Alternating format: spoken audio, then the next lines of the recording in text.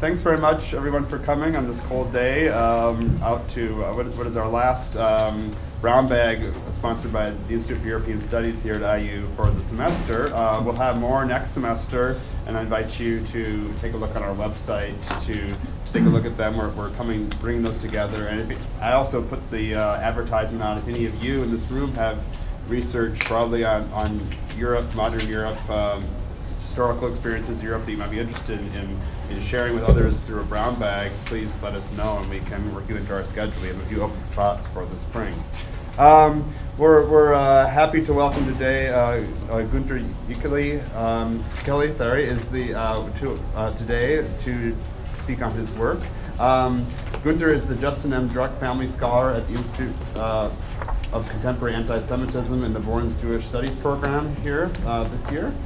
His interests are in the history of anti-Semitism, racism, discrimination, education, and in Jewish-Muslim relations. His most recent book, which I've had a little bit of a look at, and I'm anxious to read it in depth, is called European Muslim Anti-Semitism, which analyzes the patterns of argumentation used by young Muslims to justify negative views of Jews. And today he'll be speaking about the new wave of Judeophobia in Western Europe, a threat to Jews and general society. And please take it away. Thank you. Thank you very much for inviting me to this Euro Brown Bag debates. I have attended some of these, and I think it's really great discussion culture that I have experienced here in my last 3 months at IU. So yeah, I'm really happy to use this to discuss this topic with you. And we are a small group now, so I think we can do it in a more informal way. So if you have questions, just don't hesitate to ask them even directly. So we have an hour, so I prepared a talk for 30 to 40 minutes, but I'm happy to go into discussions as soon as you want to. The topic of new wave of anti-Semitism or Judeophobia in Europe, the debates about it have risen as well in the last years, and not only with the terrorist attacks in Toulouse, in Brussels, in Paris, and elsewhere. But there is, what we can observe, there is anxiety among larger parts of Jewish communities in Europe certainly, but also in the US, I think, many worried what is happening in Europe. So I will try to give an overview to see what is happening, what can we observe, to put it a little bit into historical context as well. I think this is important because it's not a new phenomenon. You all know that Jew hatred is nothing really new to Europe. And it has often come in waves, different waves. We have seen that often during these waves of anti-Semitism there was a time when there was instability and also then maybe led to greater violence. I'm not sure whether this is the case now in Europe. I would be hesitant to draw quick conclusions on that. And authorities are of course important when it comes to violent forms of anti-Semitism. And authorities throughout history have taken different positions in different countries, but usually they were at least they tried to limit riots, often in their own interest. And what we see, that was not always the case, as we know, in during the Holocaust, even though the Nazis tried to limit riots, but they organized the anti-Semitic violence and mass murder themselves. So this is very different, of course, what we see today. All the major European governments try to, I think, most to do what they can to protect Jewish communities, certainly, and also to curb anti-Semitism. And so I think it's very wrong to compare the recent wave of Judeophobia to anything what happened in the first half of the 20th century. However, what some thought that after the Holocaust we would be spared of any anti-Semitic developments in Europe. This is, I think, that was an illusion from the beginning, and it certainly turned out to be wrong. We still see anti-Semitism, and it's. I don't think it's very surprising, because the end of the Second World War, there were the same people with the same thoughts about Jews. They were not allowed to act upon it openly, but the same people, and nothing fundamentally changed after the Holocaust in the European societies. So it's not surprising that there is still anti-Semitism. But when we talk about the rise of anti-Semitism, well, how do we know that's really a rise? Now, most scholars who work on this don't dispute this anymore, but it's still, I think, still we have to look into the evidence. What do we have to really say that there is a rise today? So how can we observe it? We can have a look on statistics of anti-Semitic incidents, and these statistics are often not very good. They are good in 2 or 3 major European countries. They're good in France, and they're good in the UK. But even then, it's difficult. These numbers come from police, and if a policeman or woman classifies an incident as anti-Semitic or not, how do they do it? So it's these numbers. Well, we have some numbers there. We can look into the public discourse in newspapers, media in general, and see if anti-Semitic tropes are more frequent or more aggressive. And there are many who say that there has been a development of more open anti-Semitic discourse in recent years. We can also ask Jews, Jewish communities about their experiences, how they feel, and we have seen that that in France, in Britain, and also in Germany, to some extent, but less, Jewish students in public schools go to private schools, either Jewish or Catholic schools, because of one of the reasons, at least in many cases, is the everyday anti-Semitic incidents they face in school, and they don't want to bear this. And we also see that there's a rise of immigration of the Jewish communities. Many go to Israel, but also to other countries. But those who go from Europe to Israel, we have the statistics, because the Israeli authorities, they keep track of these numbers. Then we see that there are attacks on Holocaust commemoration and remembrance, verbally and physically, that we've seen in recent years. And this is a very important trope or expression of anti-Semitism today in Europe, attacking Holocaust remembrance in many ways.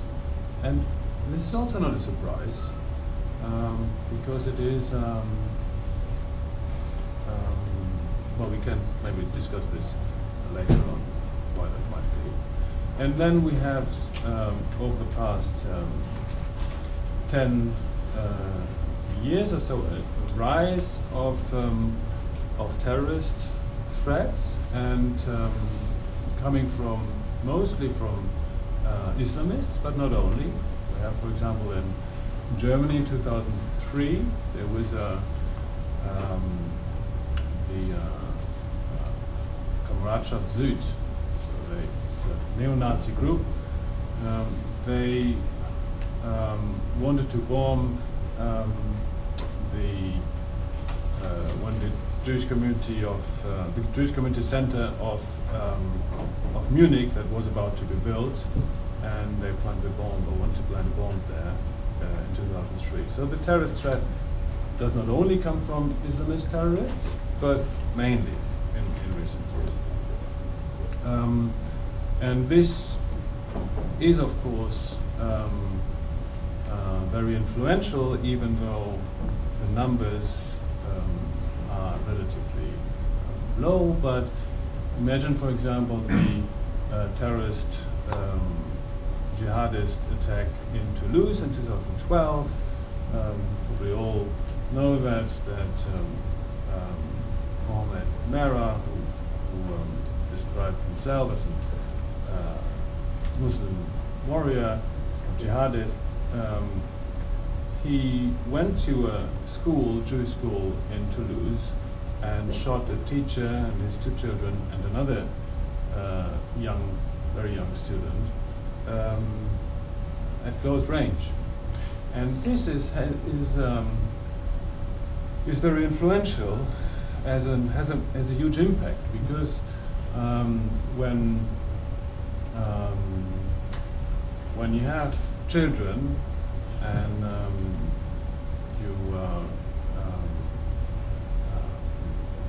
Jewish parents they have children, and they think, okay, I can send my children to a public school, and if there are any problems, I can always take my child, and there are private schools, there's a Jewish school, there's a Catholic school maybe. But if then there is the impression that my children are not safe anymore in school, this has a huge psychological impact. So this had an impact on Jewish communities all over Europe in 2012. It was not taken very seriously by the general population, so we didn't see any mass demonstrations against this violence, and also the politicians in different countries elect to take this as a serious incident. There's famously Ashton, she was then the European, what was the position? We know. Foreign Affairs. Foreign Affairs, and she didn't even. It took her some time to say that that was an anti-Semitic incident. So, what we see, I mean, the security threat is not only against Jews, as we've seen very recently. Also against police and soldiers. Mohammed Merah, before he went to this school, this Jewish school, he shot 3 soldiers that weren't on duty, but he selected them because they were soldiers, French soldiers, and killed them. And we've seen that also in other incidents. And also critics of Islam, or what's sometimes called Islamophobes, are also threatened and have to be protected. Charlie Hebdo is the most prominent example, and of course also the wider public. So what we see in France today, but also in Brussels, in Belgium, that there is a huge increase of security measures. In France, there are still about 10,000 soldiers on the streets of France, and half of them are protecting Jewish schools and other institutions. And now you see, even in, well, when last year I was living in Toulouse, and when you walk around the city, now you know where Jewish organizations are, because there's armed soldiers in front of them, heavily armed, and also in the establishment. So even in Jewish kindergartens, you have not only in front of these kindergartens armed soldiers, but also inside. And that is a protection, but it of course gives also a message to the Jewish communities that they are protected citizens, but is that then really their country if they have to be so much protected? But yeah, this is where we can discuss it, and it's still not clear. I mean, of course, the Jewish communities welcome security measures, most of them. So we have now, I was talking about incidents, these statistics about incidents, and I won't go too long into it, but we can see, this is for the UK, and the numbers come from the Community Security Trust in cooperation with the British Police. But you see a rise there from the 1990s to more recent years, and this big shift from the 1990s to the years 2000 is can be even seen better in the statistics from France, where you have that the numbers are about 10 times as high today than in the 1990s. So there's a big jump here that we can see. And what we also can see that the percentage of violent acts has increased. So the violence, not only the total numbers have increased, but also the violent acts. And this is also an observation we can do for the UK. The violence has increased against Jews. What we can also see from these statistics that in some years where there was more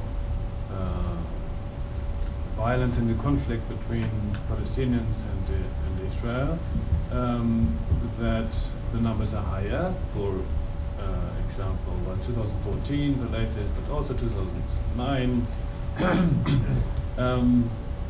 But these are only peaks. So it stays even in years where there was relatively calm in the Middle East or in the Palestinian-Israeli conflict. It stays on a very high level. See there. Okay.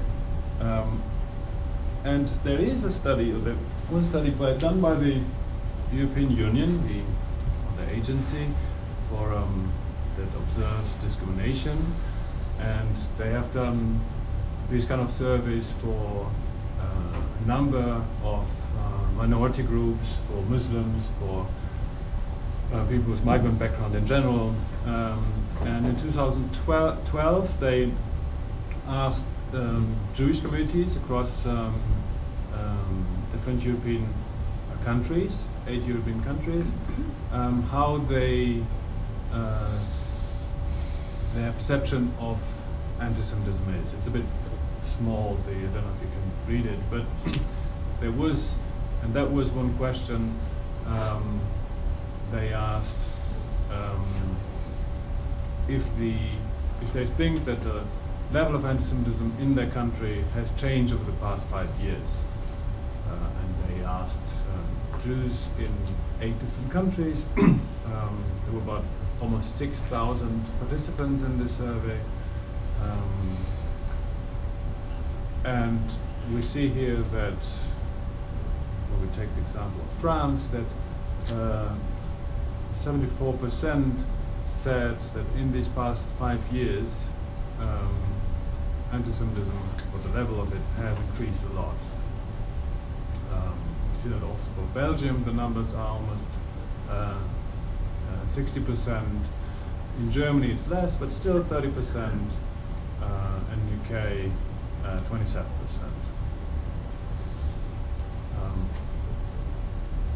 And what I found also interesting is then Jews were asked what the nature of the anti-Semitism was they experienced. They said that it's often stated that the Holocaust has been exaggerated, so some forms of Holocaust denial they experience and they perceive as rightly so, as a form of anti-Semitism. Then you have a large number, 74%, who said that Jews, or they experience this, that Jews are responsible for the current economic crisis, this trope they hear often, this stereotype.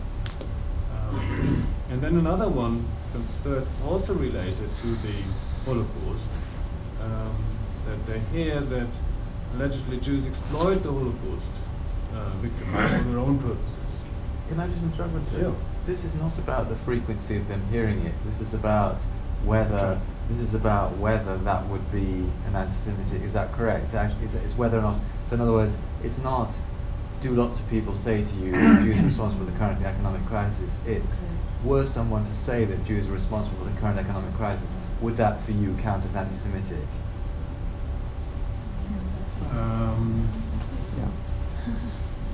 Yes, you see, you have the question down there. You have the question at the bottom of it. It is, in your opinion, would you consider a non-Jewish person to be anti-Semitic if he says that is anti-Semitic? You're right. But this is, you're right. This is, you have the question down here. Right. Okay. Gotcha.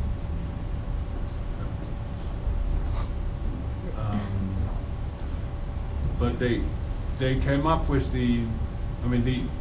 these. Unfortunately, they have not yet released all the questionnaires with their answers from every country. I've been asking them for this for 2 years now, and they do country reports, and they don't give out any figures before they do the country report. So we have to wait a little bit. And I mean, I take these as indications anyway. These answers by. And this particular survey is also a difficult one because in Europe it is almost impossible to have representative surveys of Jews. Because, I mean, in some countries you can have it, but the numbers of Jews first of all, the numbers of Jews in different European countries are very small, so it's difficult to get representative figures anyway. And then you don't have enough data about the communities, because for example, in France, they do not allow these statistics to be made because of historical reasons, not to single out Jews. But then it's very difficult to get accurate data and statistics. So we should really be careful in generalizing it. I mean, they used an online survey, but they had 6,000 people participating. This is such a number, so you can say something. It's not just a coincidence. But yeah, we have to be careful with these kind of figures.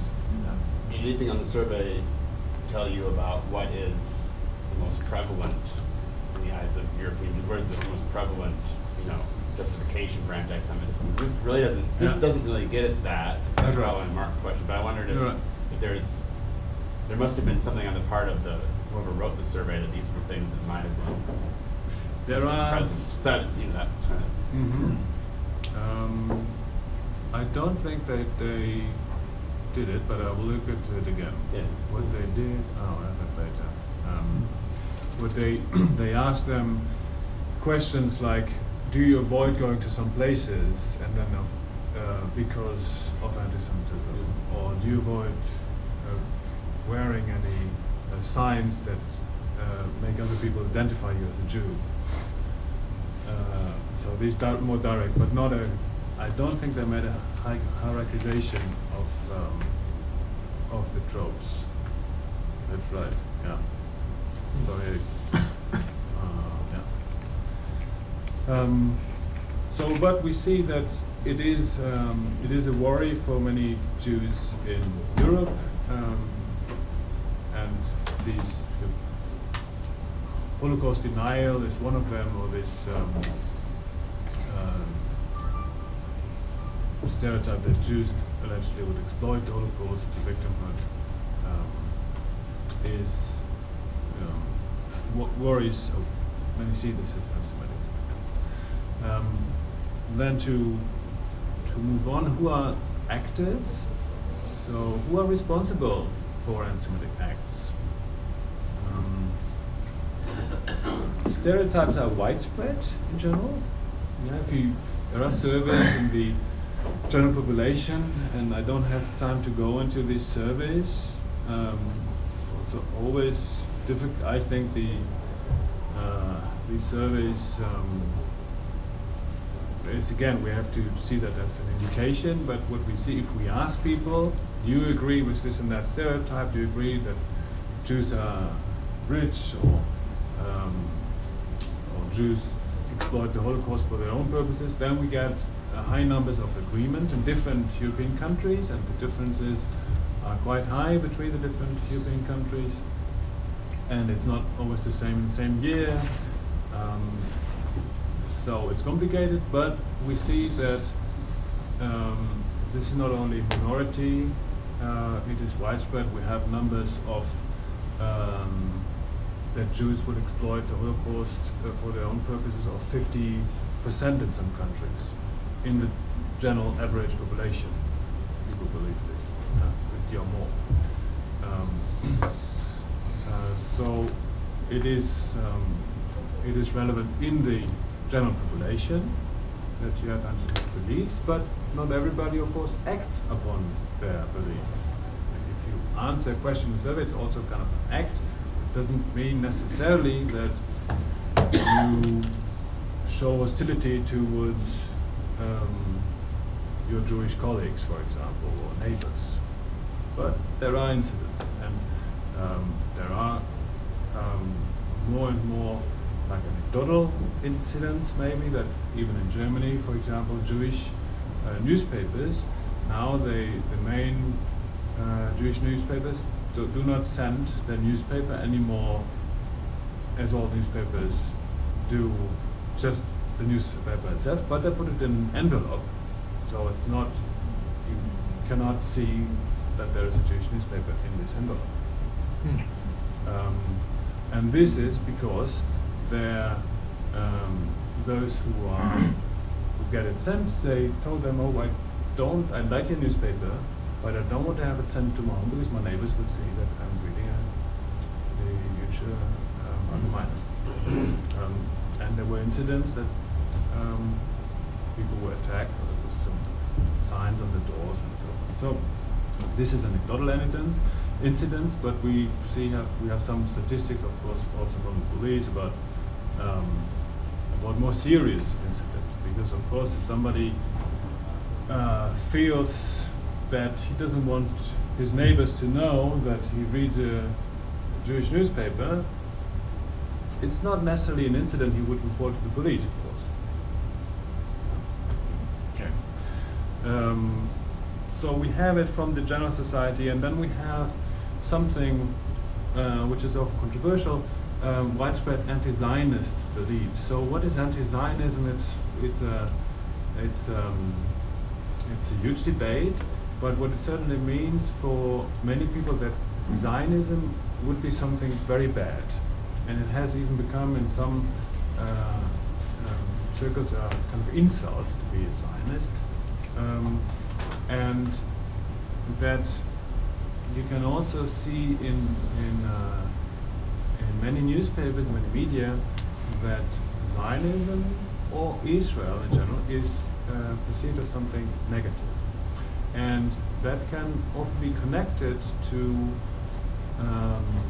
anti-Semitic feelings, or when it's connected, it has a very direct impact into Jews, because Jews are generally suspected to be Zionists or pro-Israel.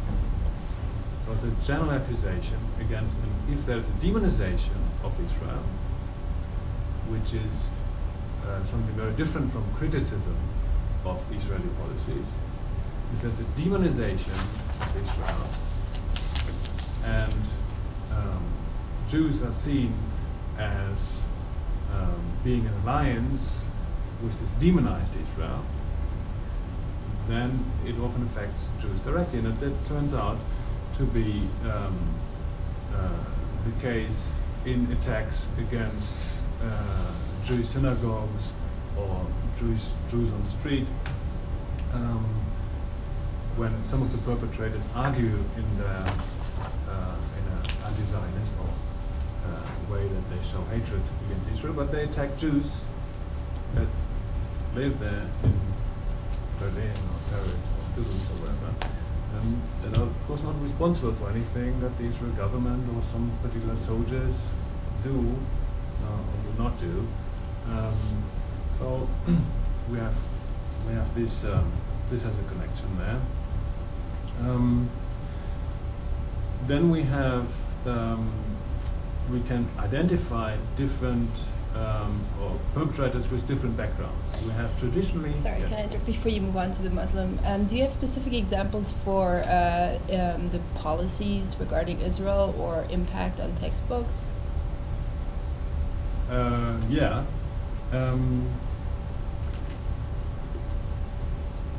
Just what you have in parentheses there. Yes, I mean maybe the phrasing of it is not the best, but there is a study now came out months ago about the image of Israel in textbooks, and that shows that there's a very biased approach to how Israel is portrayed in German textbooks. That was a study on German textbooks, and we have there are many German textbooks, but and every of the lenders use different textbooks, and every school sometimes use different textbooks, but there were very few where there's a non-biased view, not only of the Israeli-Palestinian conflict, but also about Israel in general.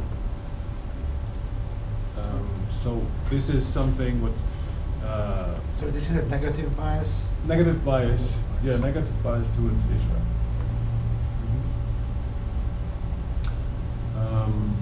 Yeah, and well, so different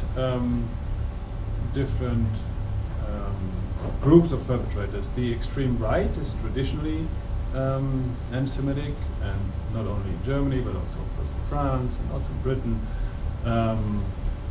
They have, to some extent, in the French far right is trying to portray themselves as not anti-Semitic, but their membership is very anti-Semitic, as surveys have shown, and even as some of their local candidates have shown when they are seen on Facebook with a swastika or these kind of things. So anti-Semitism, even among the French far right, has not gone away, even if Marine Le Pen tries to portray herself as not anti-Semitic, but this is still the anti-Semitism from the far right is still high.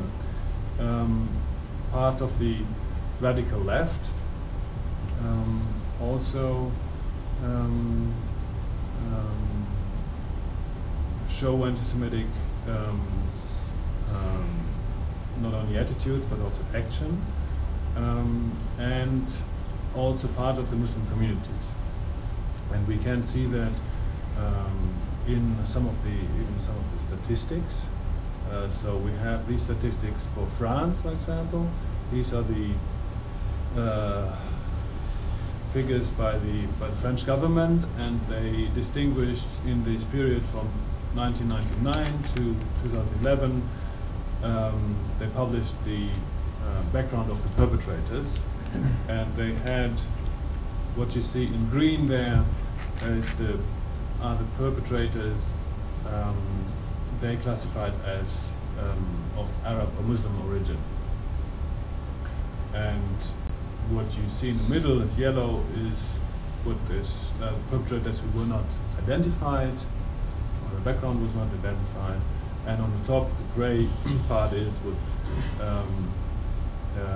percentage of perpetrators, or not the total acts of the total perpetrators of anti-Semitic acts coming from the far right. Yeah. Just a real quick question from the previous slide and then this one about the left, the far left. What kind of anti-Semitic things were the far left saying? Because it doesn't seem to be there on the violence graph. So what's their angle? That's right. Often from the extreme left, it shows an anti-Zionist form, and that's often debated how that is, is that really anti-Semitic or is it not anti-Semitic? This anti-Zionist tropes is a huge debate. Is it because it's coming across as very pro-Palestinian? Well, it would be more than pro-Palestinian. It would be attacking Jewish communities. I mean, if you are pro-Palestinian, why should that be anti-Semitic? So it needs something that is against Jews or Jewish communities in general. Yeah. So, but you're right, it doesn't come up here in these figures, but it comes up in German figures that there is people who are affiliated to the far left organizations act upon it and take it out on Jews in even violent acts. Yeah, it's always a discussion, is that then anti-Semitic? I think if somebody attacks a Jew directly, there are good chances that this is anti-Semitic. Not always, good chances. Okay, but this is marginal, but there are more. But the question how anti-Semitism is expressed is very interesting, because it's very different for many different for the perpetrators. There is a great study now from Germany, published 1 or 2 years ago. They got all the letters and emails sent to the German Jewish Community Council and to the Israeli embassy in Germany, and they analyzed all the letters and all the emails. And so some were very openly anti-Semitic, and some even were openly anti-Semitic and put their names in there. So they could see their names are even profession. And so they could see where it's coming from. And I mean, writing these letters, I had here this category of part of Muslim communities. There were very, very few who would be identifiable of coming from the Muslim community in these anti-Semitic letters, and also very few who would have an Islamist ideology attached to it in these letters. But if you look on the numbers of anti-Semitic attacks or violent attacks, it's different. Or if you look onto desecration of cemeteries, this is a field for the far right. Not only, not exclusively, but predominantly this is people from the far right or neo-Nazi affiliated people who do this.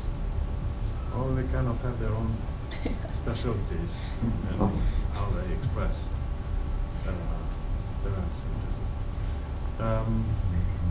Again, for the background, I mean, in this survey, where the 6,000 European Jews were asked about their experiences of anti-Semitism, they were also asked what they think of the background of the perpetrators of the most serious anti-Semitic violence or threats. So there you have some indication that Muslims are a strong group of perpetrators. They had teenagers, they had more than these categories here, and they're not really systematic.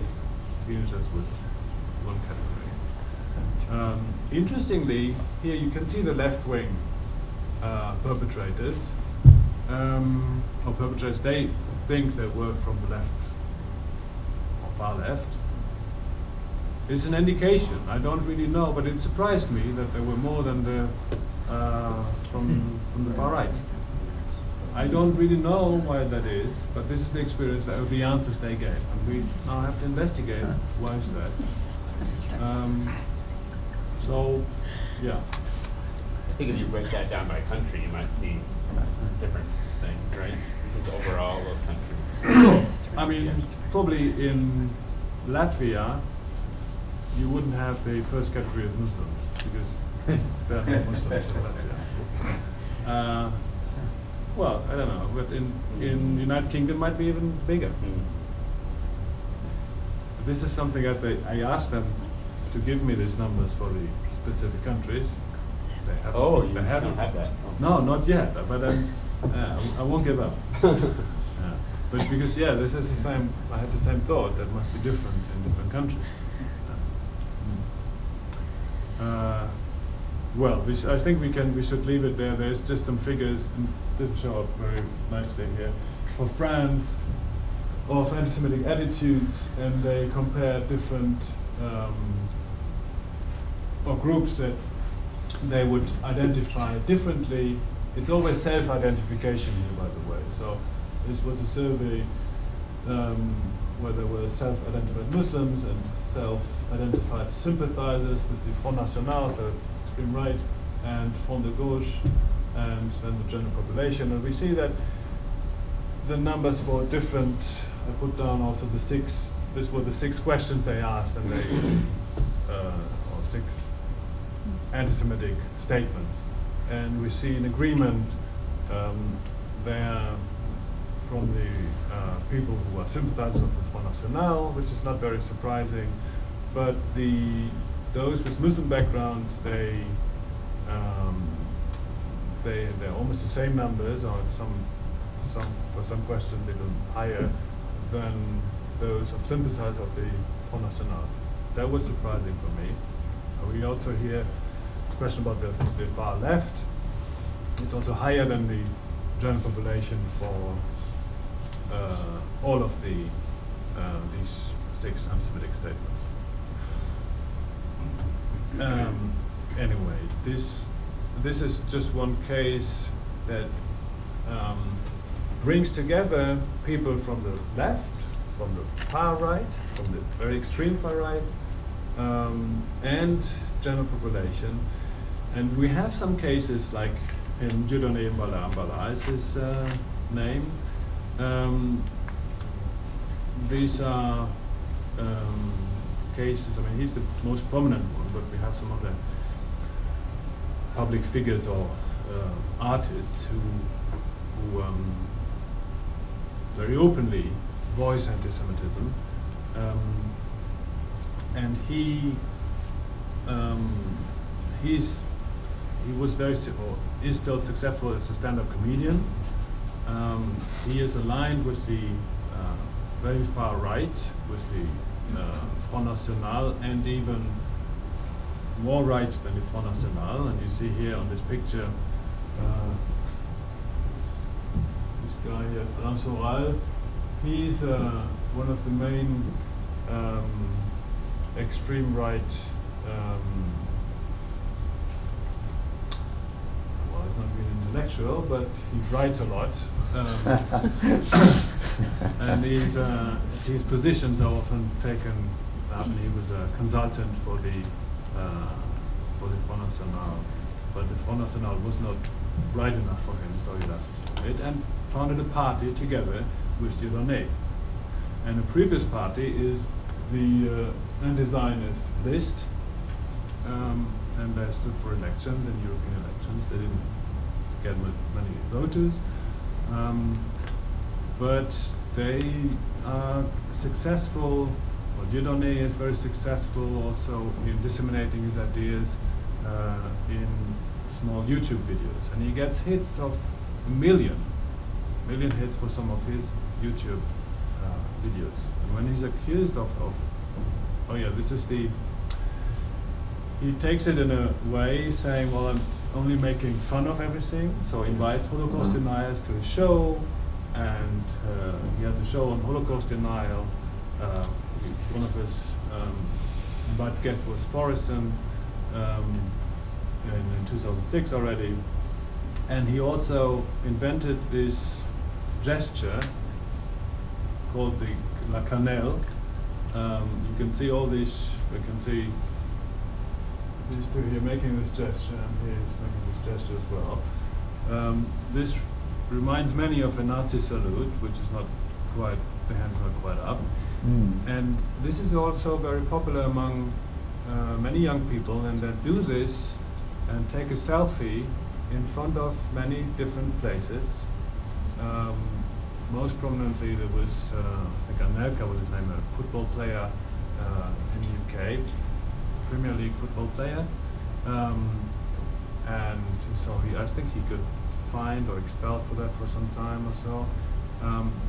Because it has an anti-Semitic message that is sometimes denied, but one indicator that's an anti-Semitic message is, for example, this young man, this is in front of this Jewish school in Toulouse where the anti-Semitic violent terrorist attacks happened.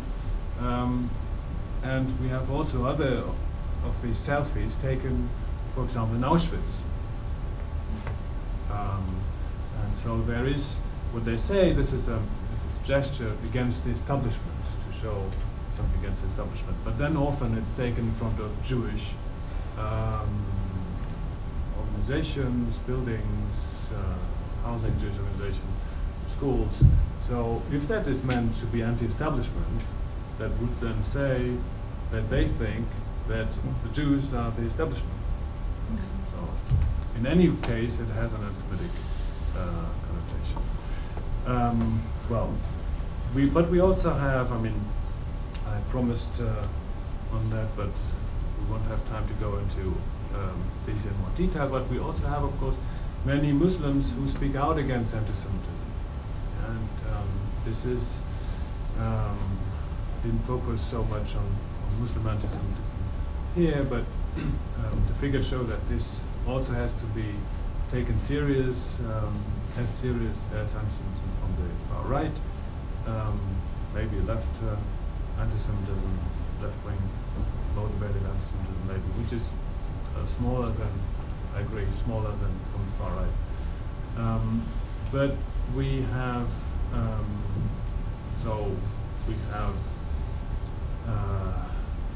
people in the Muslim communities who are responsible of disseminating hatred, and these are not only Islamists, but in Islamist theory, ideology, I would say, in Islamist ideology, anti-Semitism is a prominent feature. All the Islamist writers, thinkers like Gunther and others were fierce anti-Semites, and their literature is available in mosques that are affiliated to Islamist organizations such as the Muslim Brotherhood or Miligurish in Germany and others. But we also have many, as I said, Muslims who do not accept not only Islamist interpretations of Islam, but who also speak out against anti-Semitism and also against anti-Zionism. And we could go through this list, but I think one of the most interesting people here is Ahmed Mansour. He's now in Germany. He's a Palestinian Israeli and came to and studied in Tel Aviv and came to Germany and observed anti-Semitism and also